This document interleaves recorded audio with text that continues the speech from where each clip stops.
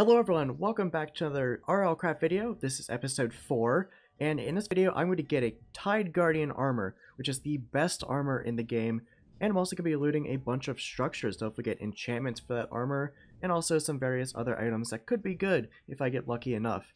So, I hope you enjoy the video. Alright, so this is actually a voiceover for the next clip because for some reason I just forgot how to commentate mid-recording. So basically, I found a battle tower while trying to find some sea serpents. So I summoned in my summons, knocked him off the battle tower, shot the guardian with seemingly thousands of arrows, caused a chain reaction and blew up all of the spawners, and then got a bunch of loot. So yeah, pretty successful, but I didn't really get anything interesting besides a couple of accessories, a bunch of diamonds, and an enchanted book, so it wasn't too noteworthy. So I don't remember if I showed this off on camera yet, but I do have this reforging station right here. I'm going to reforge my diamond rapier. If I just put my sword up there and put diamonds here, I can just press this hammer and it will give a new modifier to my sword. Now ideally, it's not the worthless modifier that gives minus like pretty much everything. So let's just keep going. Legendary. Look at that. Now that looks to be a really good reforge. Plus 10% dig speed, that doesn't really matter. Plus 10% attack speed, that's good. Plus 15% attack damage, and plus 0.5 reach distance. The reach distance is really good. I think that'll help me out a lot with melee fights especially. And the attack damage and everything else. I think this is one of the best modifiers in the game, so I got really lucky in this case. So, as I said in the intro, I do want to make this Tide Guardian armor. Now, this Tide Guardian armor requires sea serpent scales, which are obtained from sea serpents, obviously, in the ocean, and they're really tough. Like, sea serpents can one-shot you in pretty good armor, so I am a little worried about trying to take those guys out. Not to mention that you need the same color sea serpent scales to make a piece of armor. So I can't use a bunch of blue and like purple and brown. I can't use a mix of those scales to make a piece of armor. So I'm going to have to get a bunch of the same color scales to actually make a piece of armor, which I don't know if it's going to be a problem or not, but I'm hoping the sea serpents will drop enough scales that I can make a piece of armor without having to track down another sea serpent of the same color. Now the other piece of the recipe are these shiny scales here. Now these are a lot easier to obtain. They're obtained through sirens, which are found on the side of the ocean. They're kind of sitting on rocks, and they will kind of lure you in and take control of your character.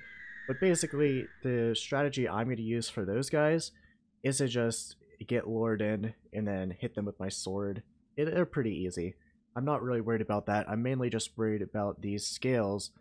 So, yeah, let's go try to find some sea serpents, and I'll just hope this goes well. Alright, so I have just located a sea serpent, and it is actually stuck on the ground as well. So hopefully this will be an easy kill, and I should just be able to bow this guy down. Now I know these guys can launch themselves off the ground to hit you. So I'm hoping that just doesn't happen once they're like beached on the ground like this. Am I getting shot at? I think there's a skeleton on me or something. Could be really bad.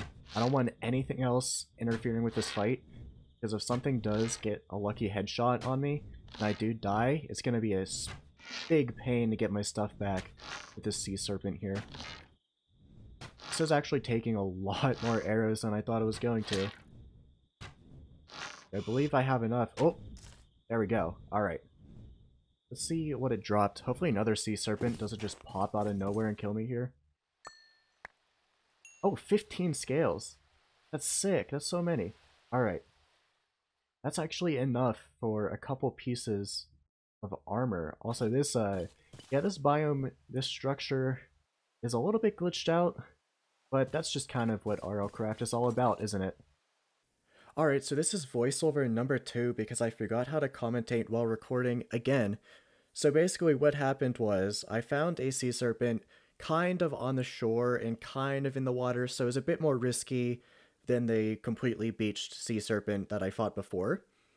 But anyway, I decided to take the risk, and I started shooting at it. I was doing good damage, and the sea serpent was just kind of chilling out, but eventually it did decide to jump at me. It jumped like 50 blocks in the air. It was insane.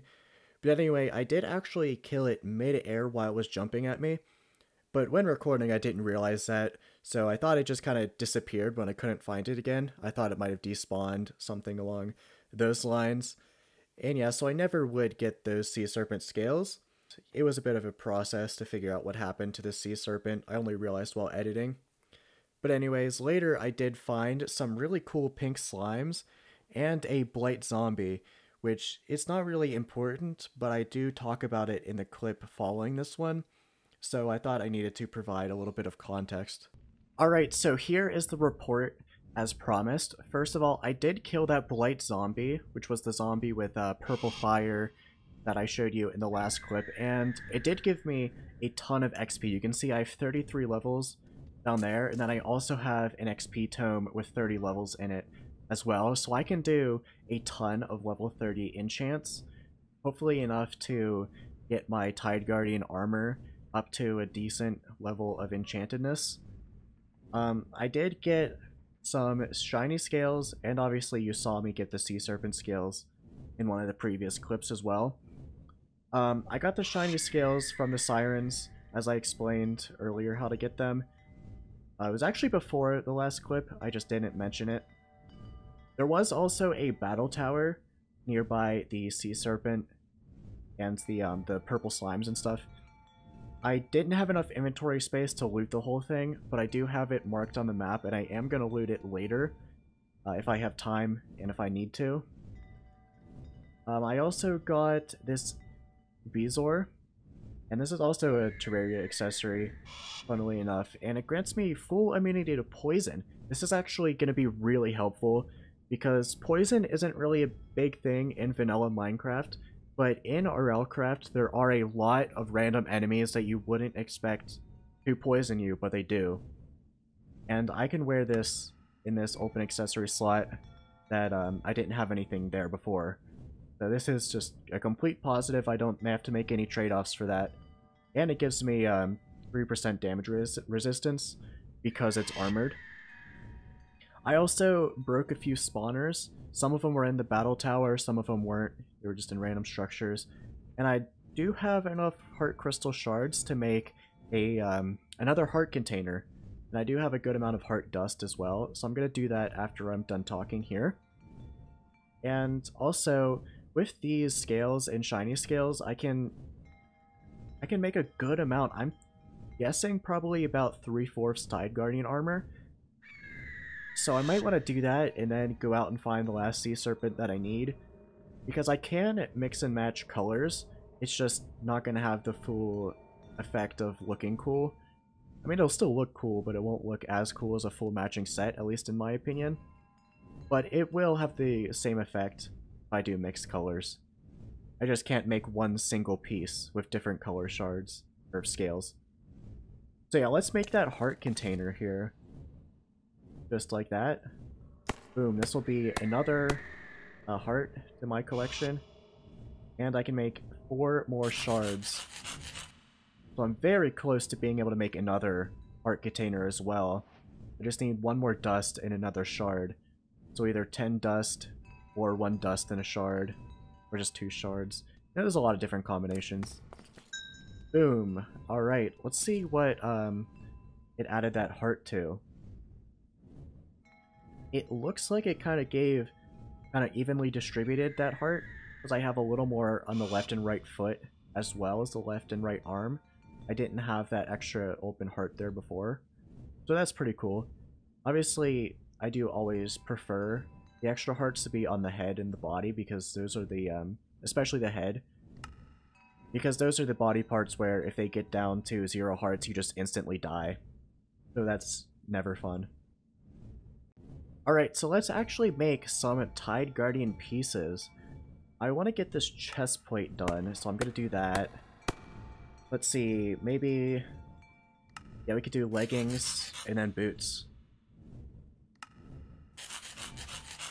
Alright, so now I just need... Oh, great, I had all of the shiny scales I need. I just need 5 more of sea serpent scales, and then I can make the full set. What's my defense? I might actually have to level up my... Yeah, I need 2 more levels of defense before I can actually wear this armor. So I'm gonna have to do that. But yeah, once I get 5 more sea serpent scales, I'm definitely gonna make this full set. Alright, so unfortunately I don't have as many levels as before because I did get my defense up to level 20. I had to put 2 levels into that. I had defense 18 before. So it put me from, I think, somewhere around 33 levels to 21. So was kind of a shame, but, you know, you gotta do what you gotta do. I do still have this full XP tome, so when I do that, I get to level 34.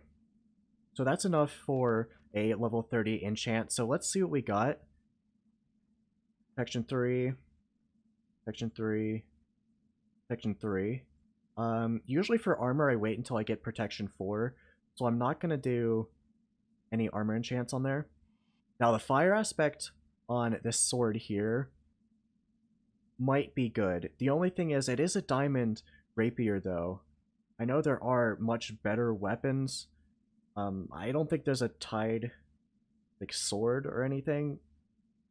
So, I think the Dragon Bone Rapier might be the best one. And then you can upgrade that to, like the Flaming Dragon Bone Sword or the Ice one. I think that might be the best sword. But I'm not really sure. I don't think I want to enchant this. Let's actually check Pickaxe. Tunneling 1. I don't know if that's good or not. It sounds kind of cool. And it's level 30 enchant. Do I want to do this? Tunneling 1 on my diamond pickaxe. It is level 30, so I might get some other enchants as well. So I think I might try this. Yeah, let's just do it. Okay, just tunneling 1. That's fun. Well, let's see what enchants I have now. Magic protection. Okay, so I think it gives me the same... No, it doesn't give me the same enchant on all pieces. I don't know what magic protection really protects against, because I don't really run into magic that often, I don't think. I don't really know what counts as magic and what doesn't. Alright, so there's not really any other enchants I want to take.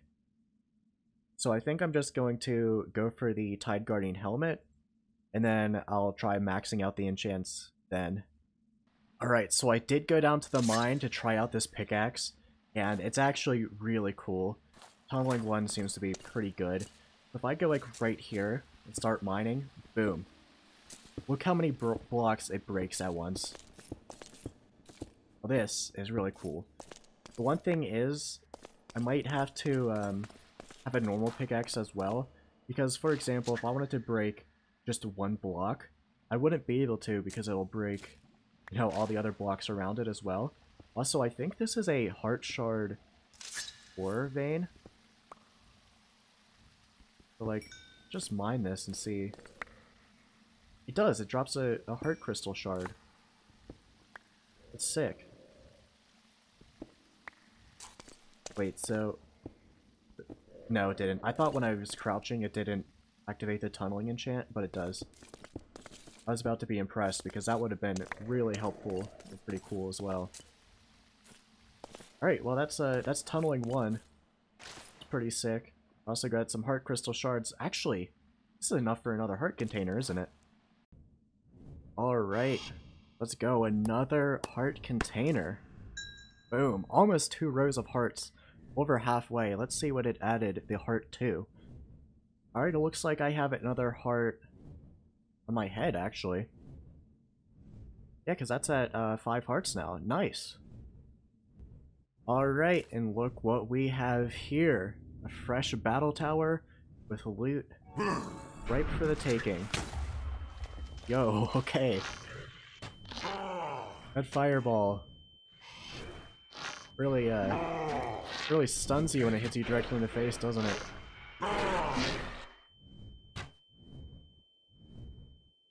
Alright, as always, fell to the ground. Where's he at? It's kind of hard to see around the rock sometimes. Now, I bow him to death.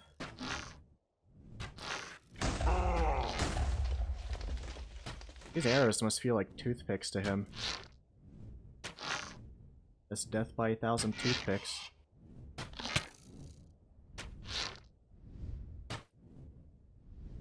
I hear a dragon. Is there a dragon? Whatever. Wait, was that guy fighting that skeleton? There's definitely a dragon around here.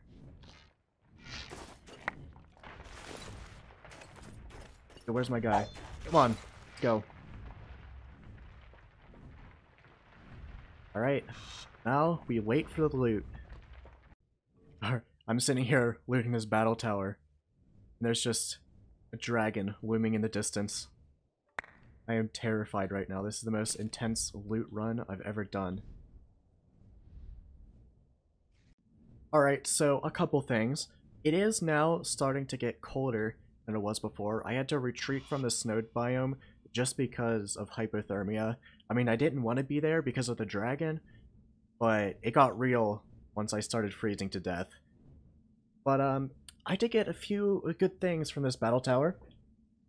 For one, I got a heart container, so I can get even more max health. I got some diamond blocks, some diamonds as always. A couple of diamond tools, but other than that heart container, this battle tower was fairly weak in terms of loot. I did get this enchanted fishing rod. I don't know what Curse of Holding does, but it makes me think I should not put it in my hand.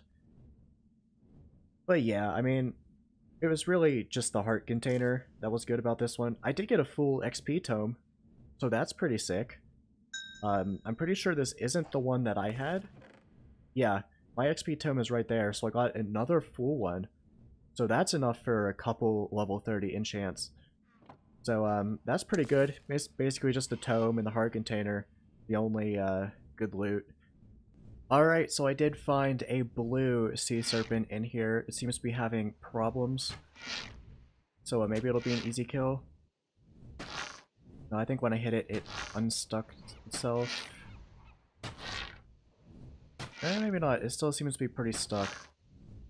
I just have to kind of watch out when I go in the water.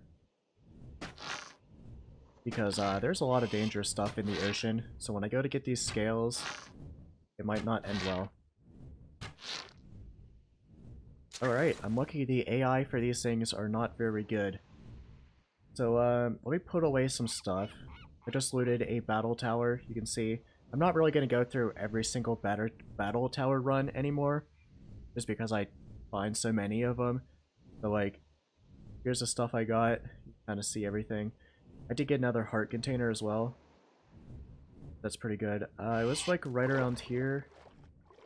There's the XP probably for from the sea serpent.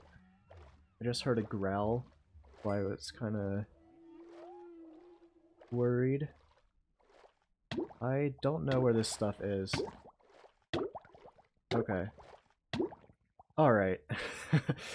Alright, I see you. Luckily I had this spot memorized on the atlas. Alright, so I just used a grave scroll to teleport back to my death position. So it didn't turn out to be too much of a hassle. I did lose a little bit of levels, and I did find the sea serpent scales on the ground as well. But yeah, I just brought one of these Tide Guardian boots that I have, because it gives me water breathing, so I can stay under here infinitely now. Probably should have had those on me in the first place, but I just didn't want to lose them if I died. I'm still missing some stuff, so I'm just gonna... Oh, I thought those were like... Those are items. I didn't realize things fell so slowly in water, even with RLCraft on, which is supposed to make things realistic. Alright, that's about everything. I am gonna look around a little more, but like, I'm not gonna do all that on camera. Alright, so let's finally make the last piece of Tide Guardian armor. Maybe just like this. No, those are leggings. We don't want leggings. Let me look up the recipe. We want a helmet. Alright, just like this. What am I missing? Serpent. Oh, deep blue. Oh, I just clicked on the wrong color scales. Alright. It's the last one. This set. Let's put it on. Let's see what we look like. Look at that. Look at this armor set. My iron shield and diamond rapier looks kind of sad with this Tide Guardian stuff on, but you know, it'll have to do. But yeah, this stuff gives me full water breathing. It gives me strength 4 in water, 1 level of strength for each armor set. And it also has an insane amount of locational and just overall armor as well. So, obviously, I am going to completely max out the enchants on this. Maybe not max it out because I'm sure there's a lot of crazy enchants, custom enchants that I don't know about. But get like at least Prot 4 and all that stuff on it. I'm definitely going to reforge this as well. Hopefully I don't need to use more Sea Serpent scales, but I probably will have to do that. So I'm going to have to find the right color to actually reforge it. I can actually check right now. Let's see if I can reforge my helmet with these deep blue scales. Yes, it looks like it is the scales that you need to reforge it. Let's see if I can reforge the helmet or the chest piece. No, so you do need the same color scales to reforge the armor. So that's gonna kind of suck. Alright everyone, and with the addition of the full set of Tide Guardian armor, I think that's gonna do it for this video. I hope you enjoyed. Remember to like and subscribe, and I hope to see you in the next Minecraft or Terraria video. Bye everyone!